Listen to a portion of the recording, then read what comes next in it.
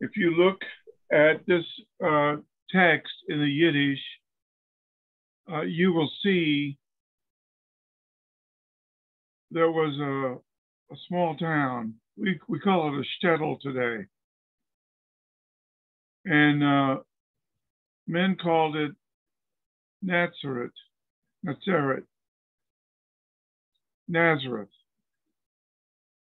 And that's where the Mashiach grew up in order that it would be fulfilled what was said through the Nevi'im, the prophets, that Rabbi Melech HaMoshiach of Netzaret should be called a Netzer, Nun Tzadi Resh. Now, you might wonder, which prophets said that? Well, in 2nd Shmuel, verse, I think it's 23. I'm sorry, chapter 23, verse 5. David said, will not God cause all my salvation and all my desire to sprout, to spring up? And this word is introduced as a messianic code word. And we see it again in Isaiah chapter 4, verse 2. And the Messiah is spoken of as the branch or the shoot. And it says in chapter 53, out of dry ground, he will spring up. And then after the exile, when the Kohen Gadol returns, whose name happens to be Yeshua, Zechariah walks up to him. I'm talking about Zechariah, the prophet. We're talking about the Tanakh. And he says, behold the man whose name, now the name of the man was Yeshua, whose name, that is Yeshua, is the branch, the tzemach, the branch. So this word netzer or tzemach is very important. And here we have the name, the personal name of the Mashiach. And it's given in advance, over 500 years before he's born. But before he's born, the angel says, this is the name that the child is to be given. And there's no other name under heaven whereby you must be saved. And Hasatan has vilified that name and embittered the Jewish people against that name, because God forbid they should call on that name and be saved, because the devil hates Israel, as we saw in World War II. But there is only one name under heaven whereby we must be saved. The personal name of God that is given to us in the Tanakh is Yod He Vav He, or Hashem, because we don't want to use God's name in vain and break the third commandment.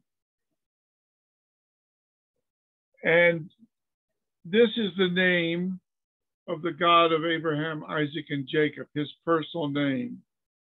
But the Mashiach has a personal name as well. Now, in the book of Yoel, it says, whoever calls upon Hashem will be saved. In the Septuagint, it says Adonai. because the Tetragrammaton was not pronounced. Instead, a Greek word meaning Lord was used instead of Hashem. But you know what? Unfortunately, many Jewish people, when they think of this name, Hashem, they think of an undifferentiated monad, and that is not who Hashem is. And then there are these people in the oneness movement that are heretics who believe that it's the Messiah only, that he himself is all there is to God. You cannot say that. You cannot say Mr. Smith is the marriage. No, the marriage is Mr. and Mrs. Smith. You cannot say that God is the Messiah. No, God is Adonai Echad. And you get that in Yohanan chapter 10. My Father and I are one. The Atik Yomin and the Bar Enosh are one. That's also in the Zohar. There is a need to correct errant doctrine. We have to know who God is. And we have to know who Mashiach is. And we have to call the name of the Lord. And the saving Lord is Mashiach ben David. It says the Lord will suddenly come to his temple. It says the Lord said to my Lord. It says all peoples will pay Lamed Het, the Bar Enosh, when he comes on the glory cloud. So we need to realize who the Mashiach is. Now, there is a scripture in Isaiah which speaks of the Zemach, the branch, the shoot of Hashem.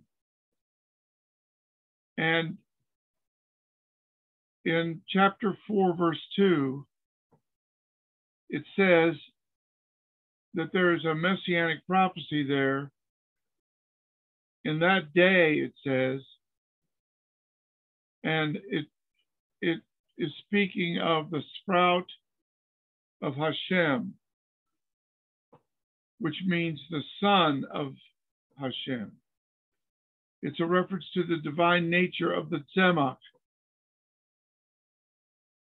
His human nature is that he is the offspring or fruit of the earth, but his divine nature is very clear.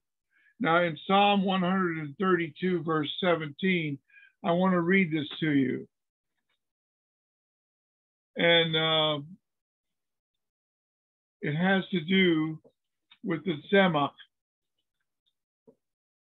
Look at this, Psalm 132, verse 17. There will I make the horn of David, the actual the government of David, to grow. I have prepared a lamp for my anointed,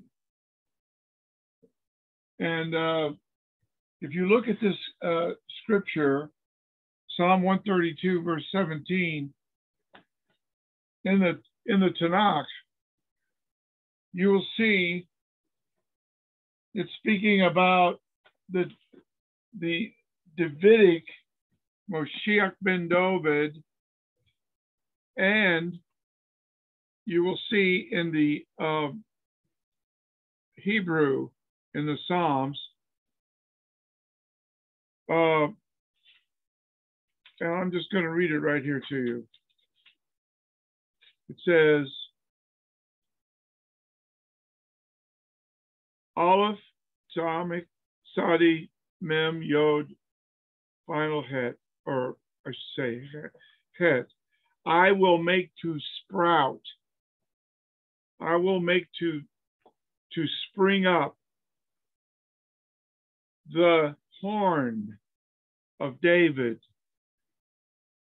And again, you get this Sadi, Mem, Het, this idea of the Tzemach,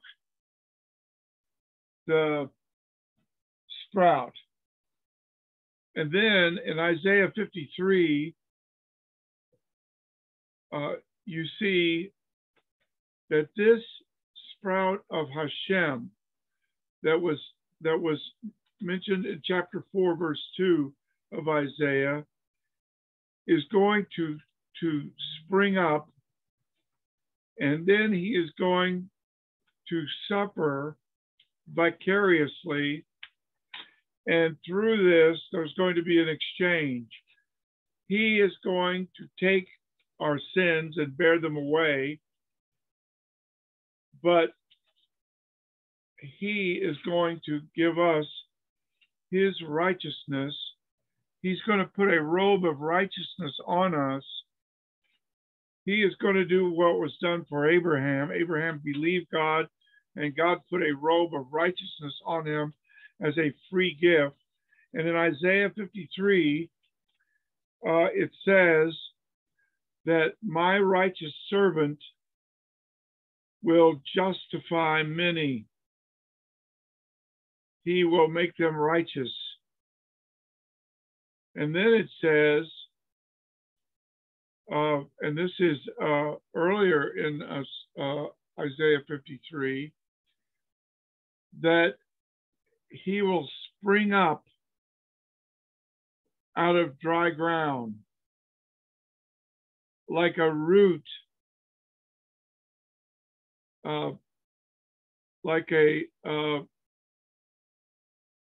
actually look at chapter 53, verse 2, and you will see this idea.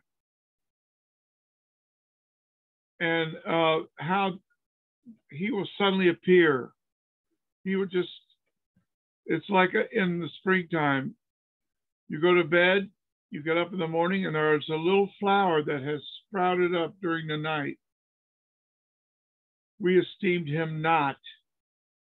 The arm of the Lord has to be revealed. Our eyes have to be opened. Nothing but divine revelation can make the servant known to us. But he springs up out of the dry ground. And this is found in Isaiah 53. But when you go back to chapter 4 of Isaiah, at the very beginning of his prophecy, he's preparing for Isaiah 53. And how is he preparing? He's preparing by speaking to you about the Tzemach Hashem, the sprout of Hashem, the son of Hashem. You see, Hashem is the Atik Yamin, the Bar Enosh, and the Ruach HaKodesh. The God of Israel, the one God of Israel, the one and only God of Israel, is Elohim Ha'av, Elohim Haben, and Elohim HaRuach HaKodesh. And the Elohim Haben is the Zemach Hashem. Isaiah chapter 4, verse 2. And he springs up, this branch, this sprout, this Savior, this Son, this sprout of Hashem springs up in Isaiah 53, verse 2. And he does it out of the dry ground. And he does it like a shoresh, like a root out of dry ground. And this is why you need the Orthodox Jewish Bible, because I spent 30 years studying the original language and bringing that in a transliterated form so that you can understand what is actually there in the Hebrew, if you could read Hebrew, so that you can see the underpinning of the English words and really get the idea that's being presented. In Isaiah chapter 53, it says in the King James Version, "Who has believed our report, and to whom is the arm of the Lord revealed? For he shall grow up before him as a tender plant. He shall spring up as a root out of dry ground," a shoresh. Then it's speaking about how he doesn't have anything about him that would attract us. And then it speaks of how despised he is and how we esteemed him not, how we thought he was cursed of God, how we thought God had cursed him and the curse on him was from God. But curse is everyone who's hanged on a tree. And there's a curse for everyone who does not uphold all of the Torah to do it. So it was our curse that he was bearing. He was wounded for our transgressions. He was bruised for our iniquities. The chastisement of our peace was upon him. In other words, like Avshalom, pierced and hanging on the tree, whose death brought peace, and the herald had to come and run with the peace, the good news of peace and God's glorious Basuras Hageolah. This chastisement that fell on him was for our peace. Therefore, having been justified by faith, we have peace with God.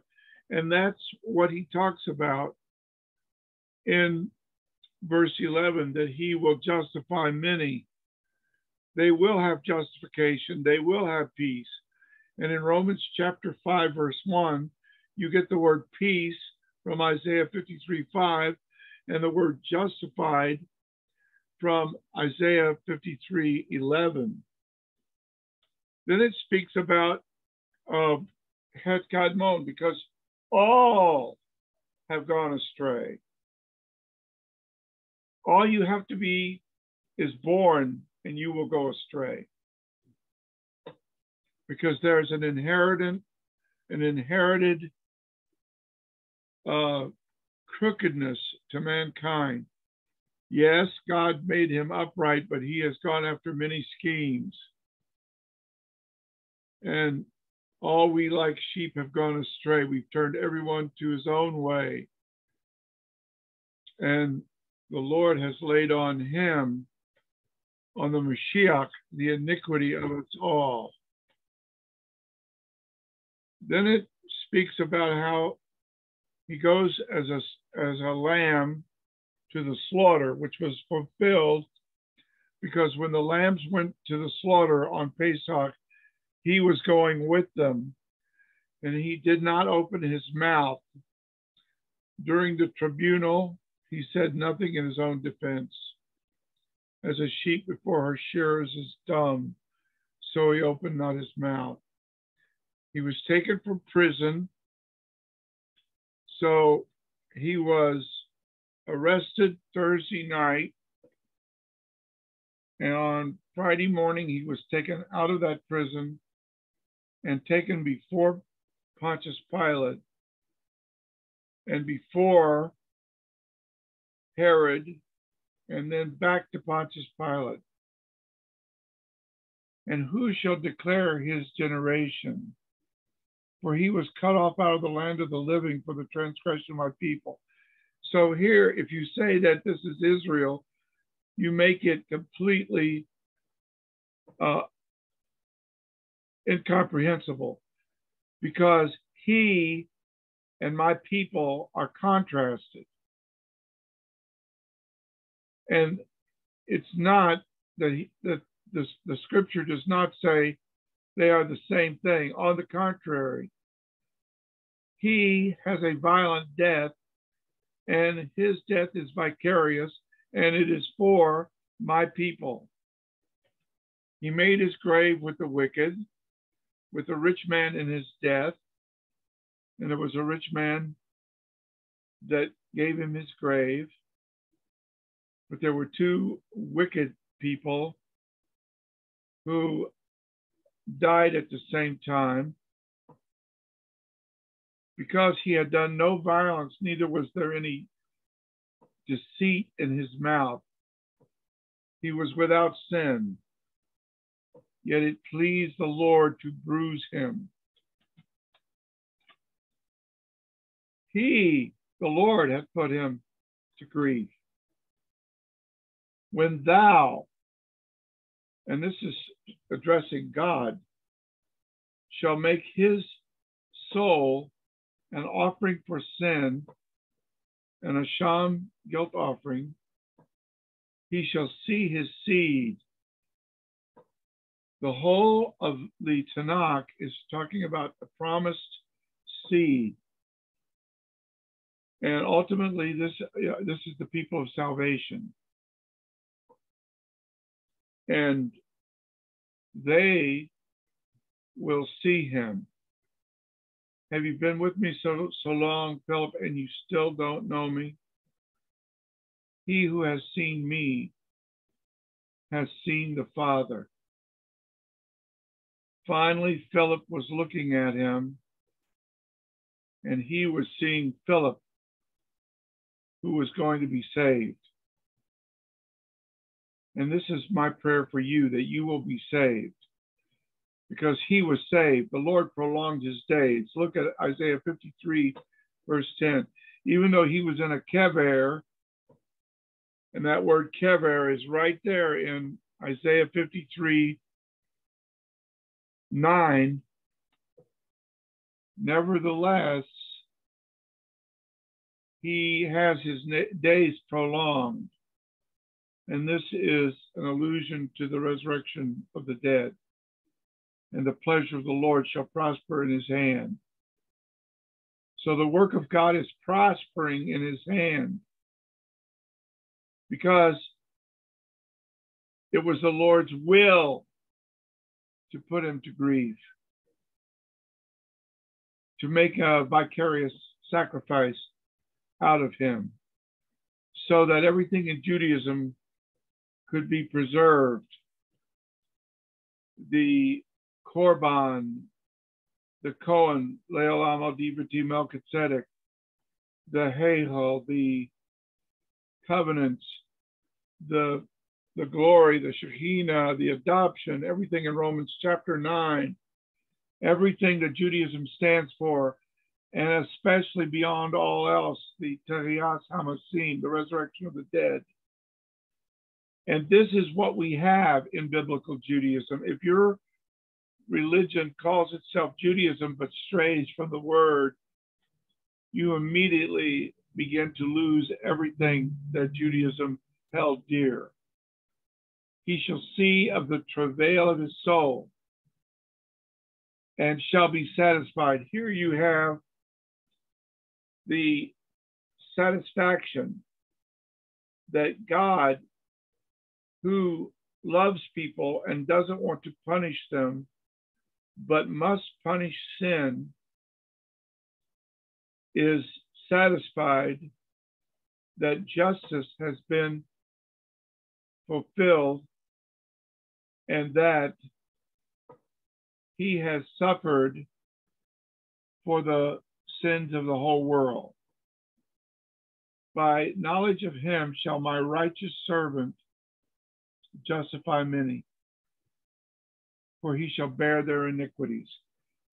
He is the scapegoat of Yom Kippur. Without him, you don't have a scapegoat. Without him, any Yom Kippur service that you might want to have is missing the key elements. But you must know him personally and have a saving knowledge of him. And with that, you find justification. Abraham knew the God of Israel, and he believed in him. He was a friend of God. He trusted him. He depended on him. And God gave him a robe of righteousness as a result, as a gift, not as a reward for merit, not any invention of his own. By grace are we saved through faith. This is not your own doing. It's not a bright idea you came up with. Therefore will I divide him a portion with the great, and he shall divide the spoil with the strong. In other words, after this ordeal, he will show his real strength by standing up alive from the dead. And he will divide the plunder, because he hath poured out his soul unto death, and he was numbered with the transgressors. And he bore the sin of many, and he made intercession for the transgressors. He said, Father, forgive them, for they know not what they do. And in Psalm 110, at the end of the Psalm, after David says, and he's referring to the Kohanim because God did not ordain them with an oath, but here he uses an oath about the kahuna of Moshiach. And he says, by myself I have sworn that you are a Kohen forever. And then it says, he will drink of the brook in the way, therefore shall he lift up his head.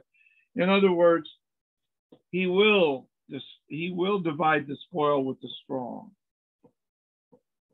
He will be the victor. He will drink of the brook in the way. He will lift up his head victoriously. Father, I want to pray right now for everyone, Lord, who needs to know what this word netzer is all about. The branch, the sprout, the shoot, the genealogical branch.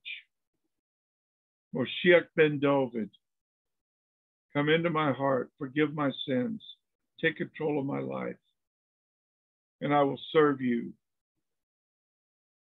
and I will follow you all the days of my life, and I will open your book. Friend, go to yiddishbible.net and open the book. Go to artistforisrael.net and open the book. Go to afii.org/O B.PDF and open the book. And God will bless you when you open that book